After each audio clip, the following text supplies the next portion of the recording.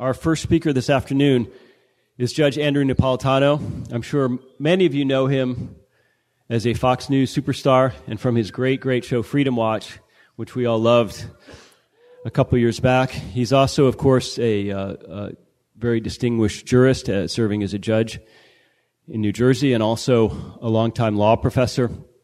But I'm just going to say this is, for him, is that like Ludwig von Mises and Murray Rothbard, two of our namesakes, the judge has always been insistent on refusing to moderate or temper his message, even when it might have made his personal road easier. So on that note, we welcome him and thank him for being here.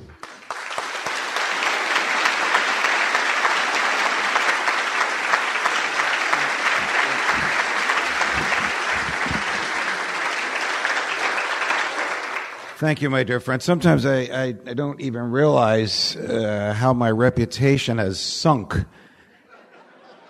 since my masters killed Freedom Watch. But the other day I was at the U.S. Air Terminal LaGuardia waiting to take a shuttle flight to Washington, D.C., and I saw a Secret Service agent. I recognized him. I knew his face. I knew the gizmos that they wear, and he sort of smiled at me. And before I could say anything, he said to me, "Good morning, Justice Alito."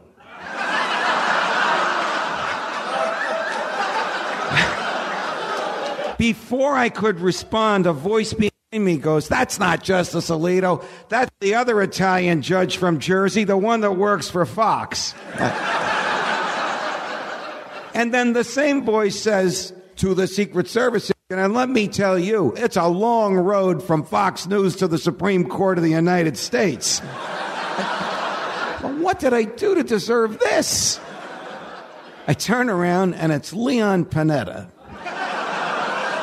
It's amazing the people you meet in this business. Gives me a big hug and kiss, and I said to him, "What are you doing with Secret Service agents? You're out of office." He goes, "Oh, I'm on a sort of a goodwill hospitality tour for the military." I said, "Bull blank. You're selling your books." He goes, "You're right. Don't tell anybody."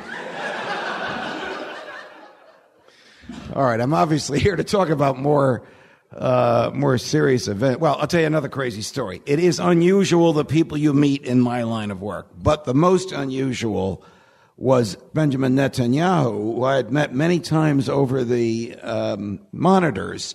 And the first time I met him was in a hallway of Fox, just by coincidence. I didn't know he was going to be there, and he wasn't expecting me. So I go to embrace him, and the Mossad pushes us apart. And he says to them, no, let him say hello. Now, you'll know when this was by what he says to me. "Judge Napolitano, so nice to meet you in person. This is what the Jewish people want to know." What's he going to ask me? "Is Michael Jackson innocent or is he guilty?"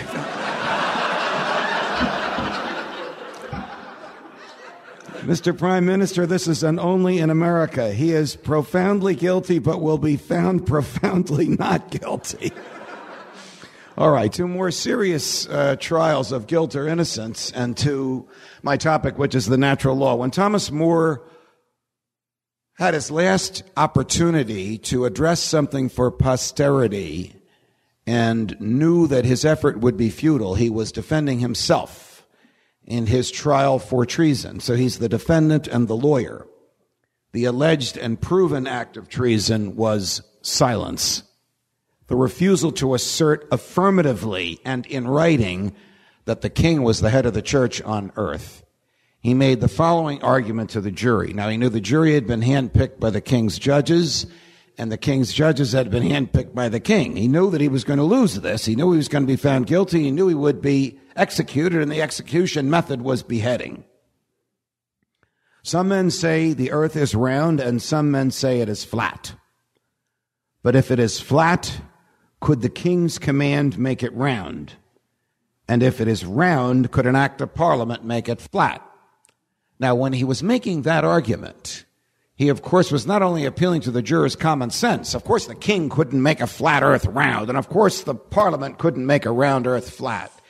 He was appealing to their understanding of the laws of nature that restrain even the government at the time. Henry VIII, who was about to have him beheaded, and the Parliament, which was the facilitator in his beheading. So his choice between remaining mute at his trial and being convicted, or taking a stand for something as affirmative as the limitations on the government, he exercised that choice by giving this now classic statement of the natural law. Fast forward to the present day. When Moore said that, this was not a novel argument. He is not the originator of the argument of the natural law. The modern day, it's 800 years ago, but the modern day originator is St. Thomas Aquinas, still the best explainer of the natural law. But John Locke picked up on this, and Thomas Jefferson picked up on it when he wrote the Declaration of Independence, and James Madison picked up on it when he was the scrivener for the Constitution. Jefferson's version of Moore's phrase is this: we are endowed by our Creator with certain inalienable rights, and among these is life, liberty, and the pursuit of happiness. So if Jefferson's correct, if this isn't just some musing, and by the way, the Declaration of Independence is a statute enacted by the Congress. If you go to the first book of the U.S. Code and go to the first page, you'll see there the Declaration of Independence. Probably the most violated statute by the government that we have, even though it's the first and the oldest. But it articulates the view that our rights come from our humanity. What are these rights that come from our humanity? And if they come from our humanity, how can the government trample them? Well, the concept of natural rights articulated by Aquinas is this, that there are areas of human behavior for which we do not need a government permission slip in order to make free choices in those areas. So things like the freedom to develop your personality.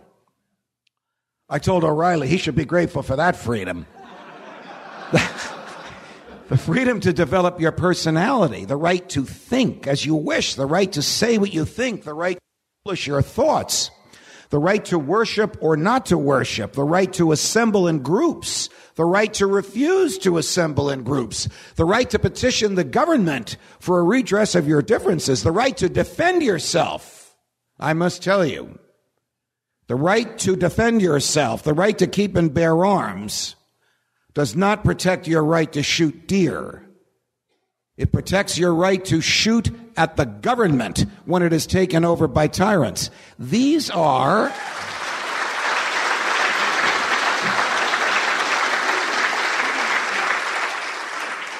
the quintessential American right. I'm going down the Bill of Rights. The quintessential American right. The right to be left alone. Codified in the Fourth Amendment. Today called the right to privacy. Codified in the Fourth Amendment. We all know what has happened to privacy. Let's see. How many of us have these in your pocket? Keep it on. I want the NSA and the president to hear everything I'm telling you. Now, I started by saying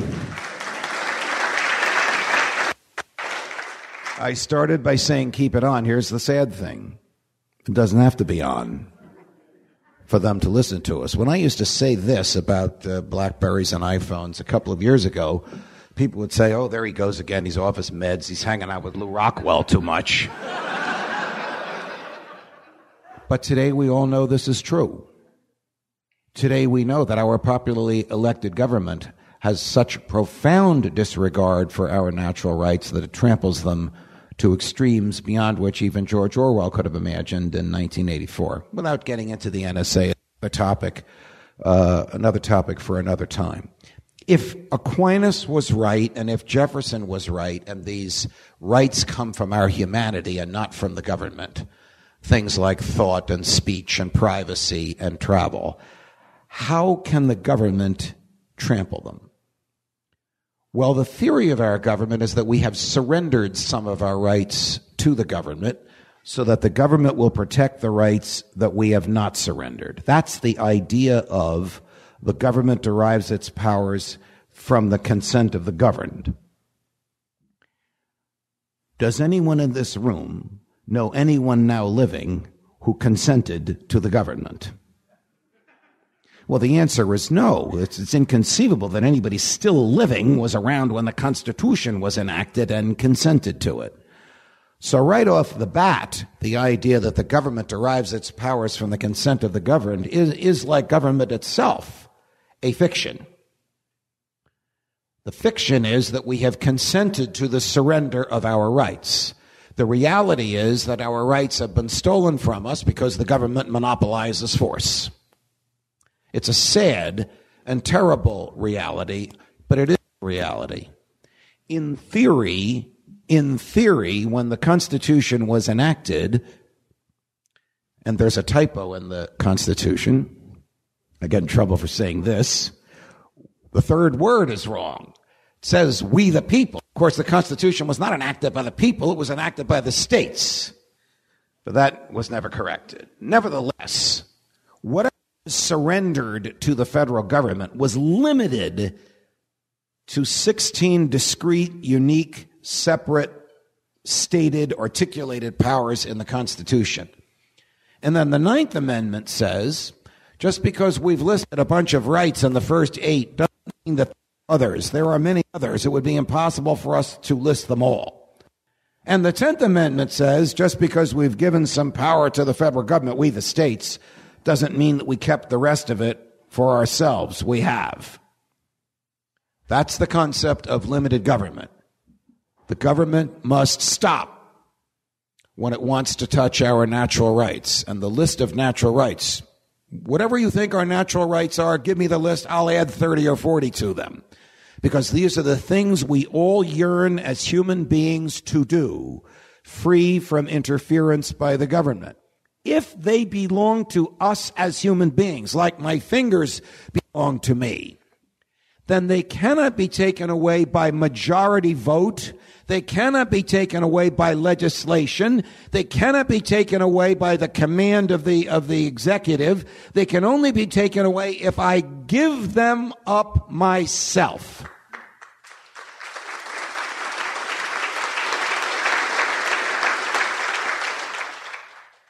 I can give them up myself by robbing a bank. I rob a bank. I violate the natural rights of the depositors of the bank. I can then be prosecuted and have my freedom of movement taken away. So I have surrendered my natural rights when I gambled that I could get away with that loot from the bank. I could also sign a contract in which I give away some of my natural rights, and I've done that with my bosses at Fox. Theoretically, I'm supposed to say only what they want me to say. In return, they send me a check every week. You know, the checks keep coming, even though I obviously don't always say everything they want me to say. So you can voluntarily surrender your own natural rights for whatever good you choose to surrender them for. But you can't surrender somebody else's natural rights, because natural rights are owned by individuals, by persons, not collectively, not by groups, not by the government, but by individuals. That is at least the theory of the Declaration of Independence and the theory of the Constitution, and was at least the theory of the framers, the founding generation of the United States of America. Regrettably, it is no longer the theory today. And this assault on natural rights began immediately. In the presidency of John Adams, the government suddenly had this bizarre fear of the French. I know this sounds incongruous today, but the country was afraid of the French. So they enacted the Alien and Sedition Acts, which basically said, if you want to become a citizen here, come. If you own an acre of land, you can become a citizen immediately, except if you're French. You have to wait 14 years. By the way, if you criticize the president, the government, the Congress, or the courts, you can go to jail for 2 years. Well, how could the same generation that wrote Congress shall make no law abridging the freedom of speech, in some cases the very same human beings who wrote that, in fact, abridge the freedom of speech? Because the world looks very different when you're on the outside trying to acquire power than when you have power and you've forgotten about those promises you made to get there. in this room, after I finish, is the Thomas Jefferson of our day, who never forgot his promises.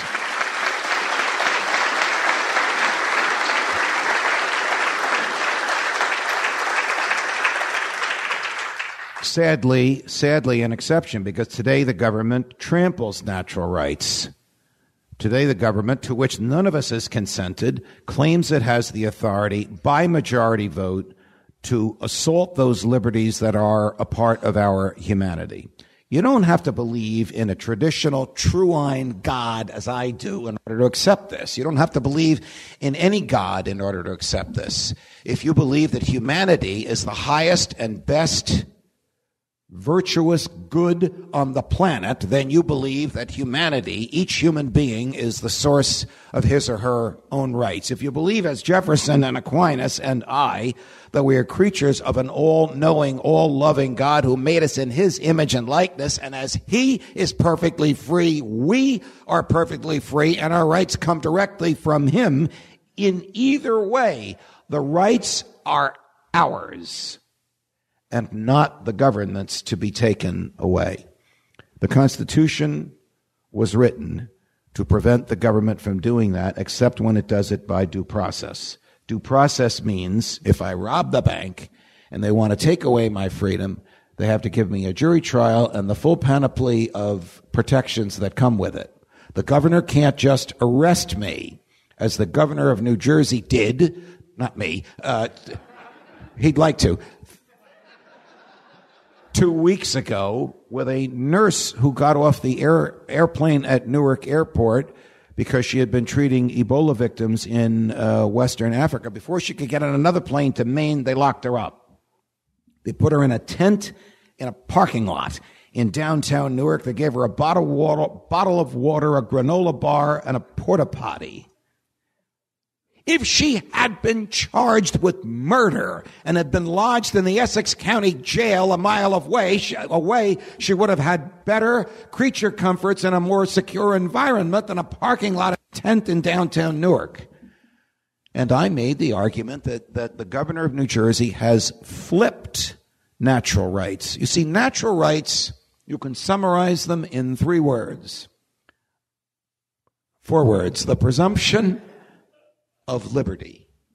The presumption of liberty. Meaning we are self-directed. We make our own choices. It is not our obligation, as New Jersey claimed was the case for the nurse, to prove we are unworthy of incarceration. It is the government's profound, unique obligation to prove that we are worthy of incarceration, and it must do so before a jury of our peers. An imperfect system, but the best system that we can come up with. In fact, when the governor of New Jersey was told, there's not a federal judge in Newark that will fail to give her a hearing, and we have no evidence that she's contagious at the hearing, you better let her go now, because if you lose in court, your friend at Fox News is going to make sure everybody knows that you knew the law and didn't follow it anyway. So he let her go right then and there. And then his buddy, the governor of Maine, tried the same thing. And there they went to a federal court who released her because the government could not overturn the presumption of liberty. The presumption of liberty says the rights that we did not surrender to the government, we retained for ourselves. And they can never be taken away from us by popular vote or majority in the legislature or a command by a governor or a president. Now, if the government recognized the concept of natural rights, it would know that virtually everything it has done, certainly since the progressive era, at the beginning of the last century, and perhaps even since the Alien and Sedition Acts, virtually everything it has done other than to protect natural rights has been wrong. Question, is there any legitimate activity government has in a free society? Answer, yes. to protect the natural rights of the people in that society. Meaning, instead of assaulting my freedom, my life, my liberty, and my property, protect it. That's what we have a government for. And a government that believes in natural rights will limit itself to those behaviors. Do you know, have you ever heard of, anywhere in the universe today, of a government that limits itself only to the protection of natural rights? That, of course, would be our Rothbardian, Jeffersonian, John Lockean, Thomistic, as in St. Thomas Aquinas, ideal. Will this happen tomorrow? No.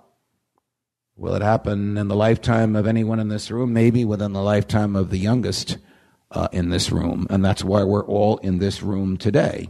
We need to understand the force of darkness among us. And that force of darkness is the very government we have elected and empowered to impose the darkness upon us. The better we understand it, the more we understand it, the sooner we can be free from its shackles. I expect that when I die, I will do so peacefully in my bed, surrounded by people that love me and faithful to first principles. That will not happen to everybody in this room. Some of you, particularly the young people, must be prepared to die in a government prison. And some of you, particularly the young people, must be prepared to die in a government town square to the sound of government trumpets blaring. When the time comes, you'll know what to do. Because freedom lies in everyone's heart. But it must do more than just lie there. Thank you, and God love you.